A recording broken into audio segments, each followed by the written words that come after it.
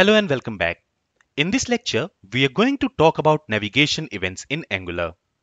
So what are these navigation events? In Angular, when we navigate from one route to another route, there is a sequence of navigation events that are triggered by the Angular router. So for example, currently I'm in this home route. Okay, so I'm in this home page. Now when I navigate to about page, behind the scenes, a sequence of navigation events will be triggered.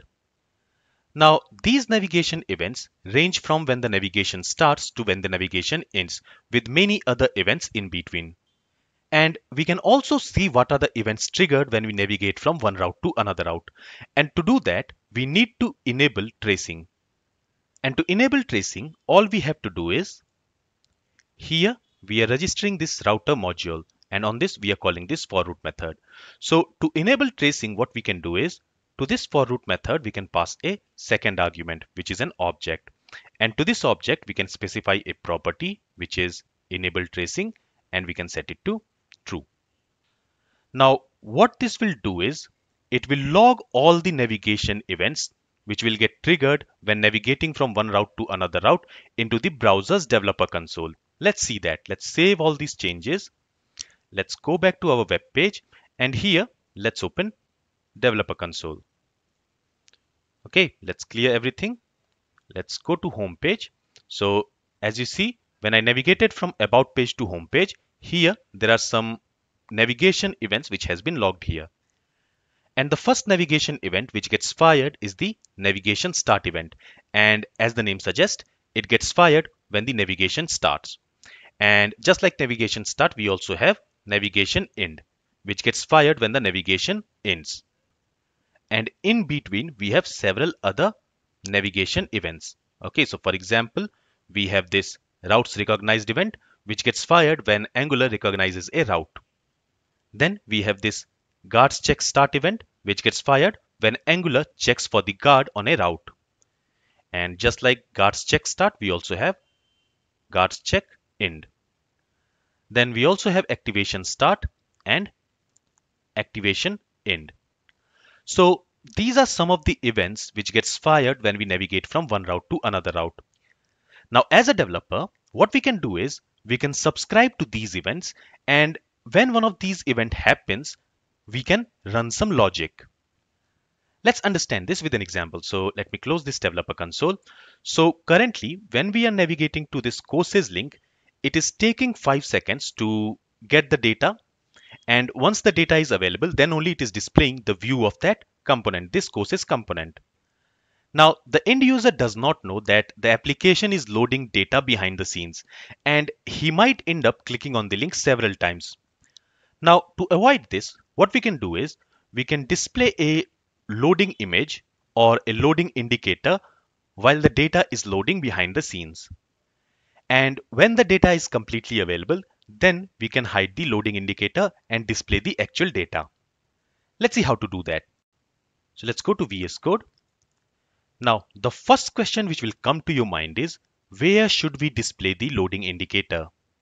We have several components here. So in which component should we write the logic to display the loading indicator?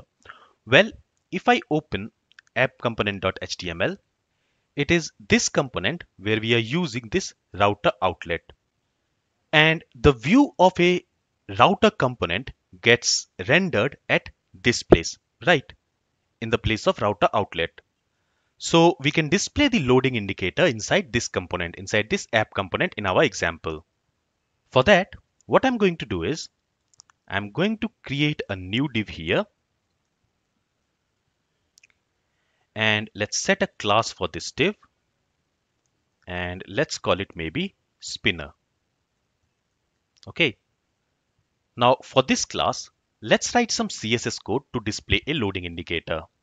And in order to save some time, I have already written that CSS. So let me grab it from here, and I will put this CSS in the description so that you can also use it. Okay, let's go to VS Code. Let's go to app-component.css, and here let's add this CSS. Let's save the changes. Let's go to the web page, and here you can see it is displaying a loading image.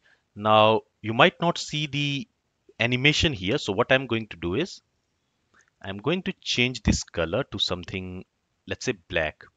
Okay, so maybe 222. Now let's save the changes. Let's go back to the web page. So now you can see the animation. Now currently this spinner will be displayed always. So what I'm going to do is inside the app component class. So let me open the app component class here. And here inside this class, I'm going to add a new property, and let's call this property display loading indicator. Okay, and initially let's set it to false. Okay, now let's use this property on this div. So on this div element, let's use ngIf, and to this ngIf, let's assign this property. So initially it is false, so this div will not be displayed. So now if I go to the web page, you will not see that loading indicator displayed here. But we want to display this loading indicator when we navigate from one route to another route. Okay, so as I mentioned, we can write some logic when a navigation event happens. And for that, we need to subscribe to the navigation events. So again, let's go to app component class, and the navigation events are available on router object. So what I'm going to do is I'm going to inject an instance of router class. So here, let's create another private parameter. Let's call it router, and it should be of type router. And to use this router, we also need to import it from Angular/router. Okay. Now this router has an event property. So inside this ng on init, let's first access this router. And on that router, we have events property. And if I hover over this events, you will see that it is returning an observable. Okay, so let's subscribe to that observable.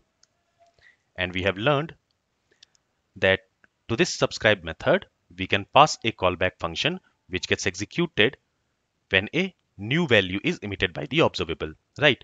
And it receives that value. So in this case, we are going to receive an event, a navigation event. So let's call it maybe router event, and it is going to be of type event. Okay, and we need to import this event from Angular/router. Okay, so remember that you need to import this event from Angular/router. Now inside this callback function, we can check if this event, or it is router event.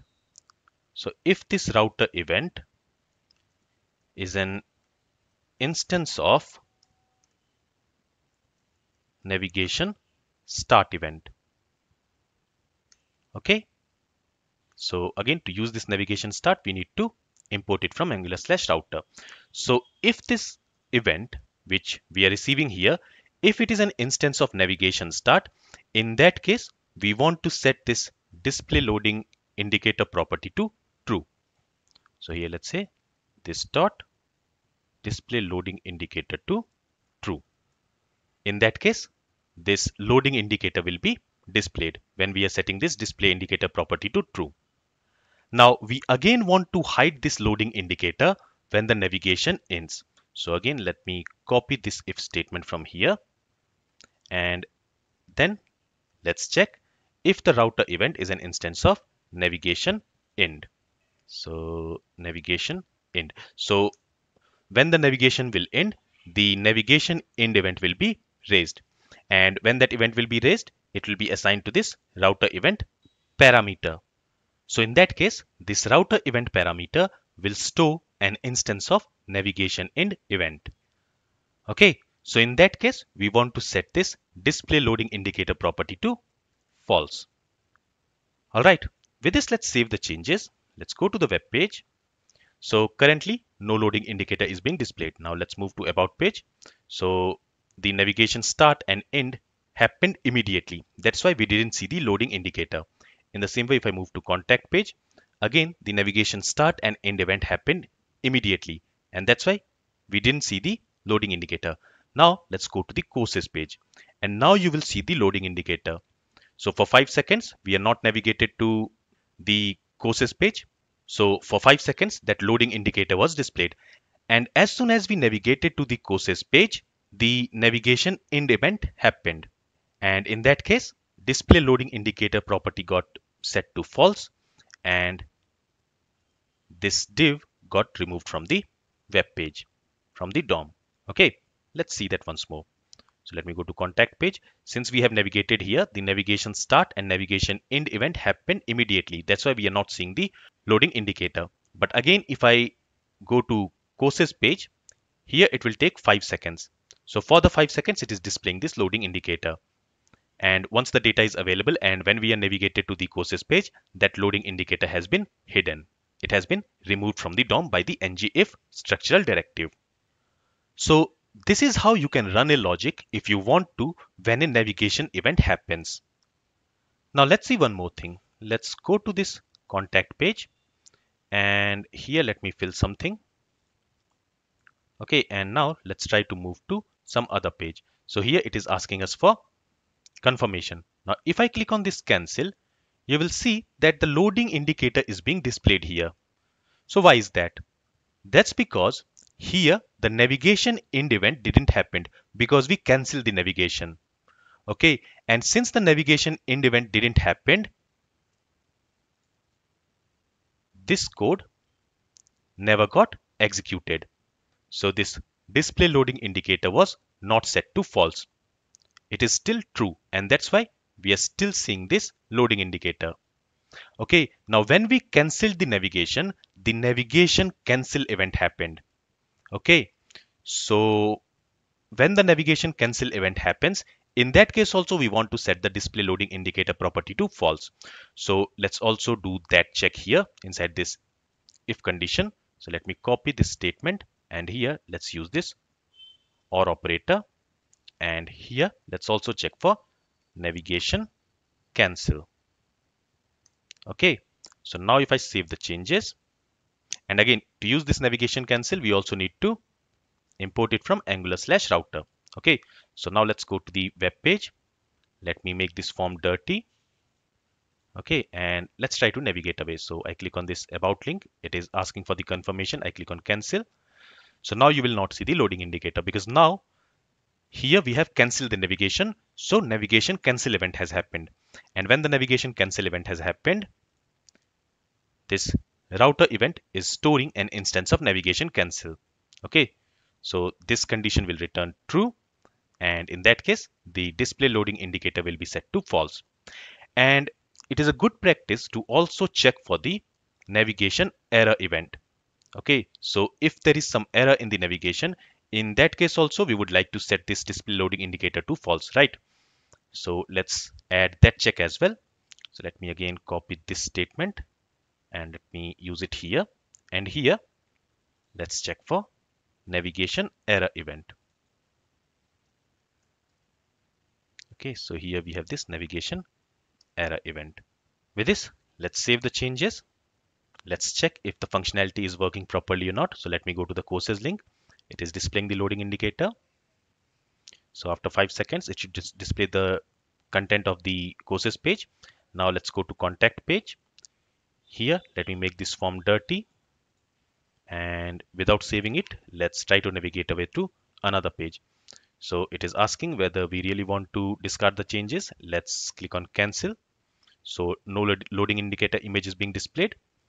Let's again try to navigate away, and this time let's click on OK. So we are successfully navigated away. And here, since the navigation starts and ends so quickly that we are not able to see the loading indicator. Okay, so this is what navigation events are, and we learned how to run some logic when a navigation event happens. This is all from this lecture. If you have any questions, then feel free to ask it. Thank you for listening and have a great day.